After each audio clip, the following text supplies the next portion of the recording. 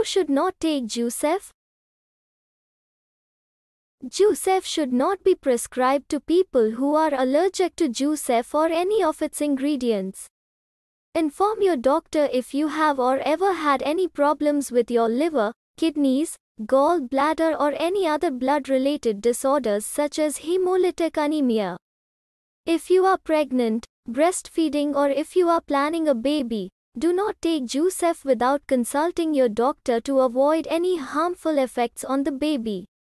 Let your doctor know about all the other medicines you are taking because they may affect, or be affected by, this medicine.